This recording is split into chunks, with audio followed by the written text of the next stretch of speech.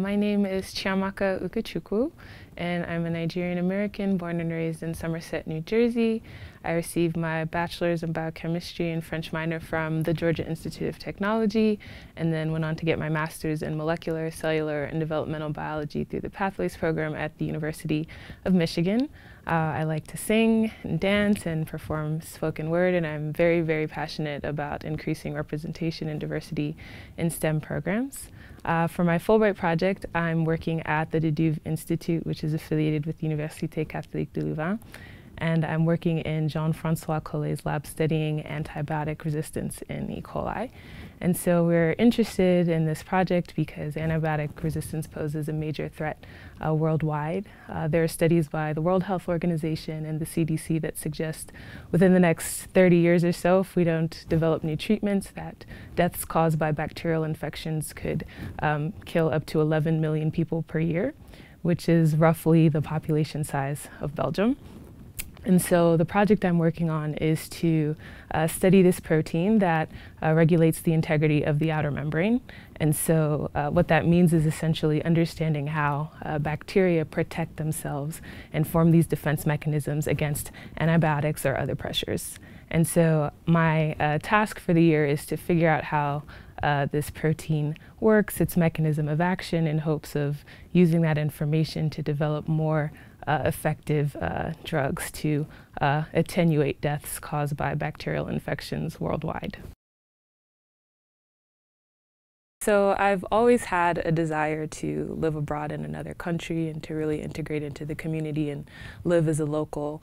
But I also wanted to continue my research training and to do something that would be meaningful and impactful for society. And so I wandered over to the International Center at the University of Michigan, where I met with an advisor there who then told me about the Fulbright program. And I remember thinking to myself that if there were a scholarship that were meant for me, it would be the Fulbright. It was literally the first time I felt that everything I was passionate about, everything that I desired to do was packaged into this scholarship, and so that's why I applied. I think the first thing I would say is check to see if your institution has a Fulbright advising office. And so the University of Michigan did, and they were extremely helpful in walking me through the application process and reading my personal statements, my statement of grant purpose. And you can also check any of your alma maters. My undergrad institution also had an advising office for alumni as well. So I would say that would be the first step. And it was relatively straightforward. I feel that everything was well defined on the website. And then with the advising office, it was, I knew what I had to do. I just had to work hard to submit a competitive application. I feel that Belgium sort of picked me in a sense. And so about 2 years ago, Jean-François, my affiliate mentor here, gave a talk in my research lab at the University of Michigan. So I was in Matthew Chapman's lab at the time, and he came to give a talk at our lab meeting. And I remember being really interested in his research and taking critical notes and asking questions.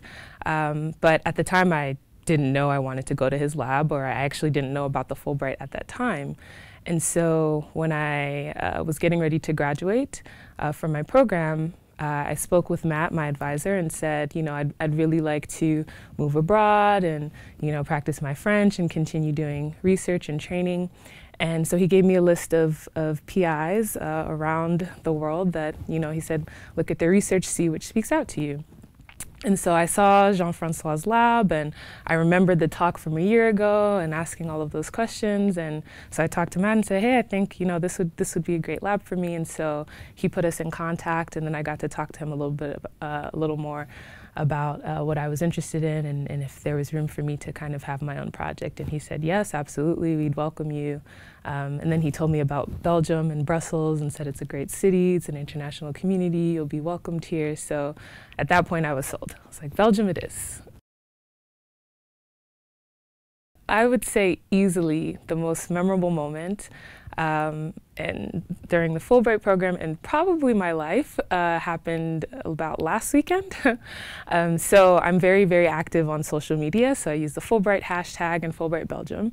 And a Fulbrighter from Spain found me on Instagram through my hashtag usage and sent me a message and said, hey, I'm coming to Brussels this weekend. It would be great if we could meet up. And I said, yeah, of course. You know, I had actually planned to spend that weekend exploring the city a bit more. And then about a day later, she sent me another message and was like, hey, I know this might be a little bit crazy, but could I possibly stay with you for the weekend? And I said to her, yes, it would absolutely be crazy. You're more than welcome to come. And so my first time meeting her, name's Desiree, was when she had all her luggage and stayed with me for the weekend.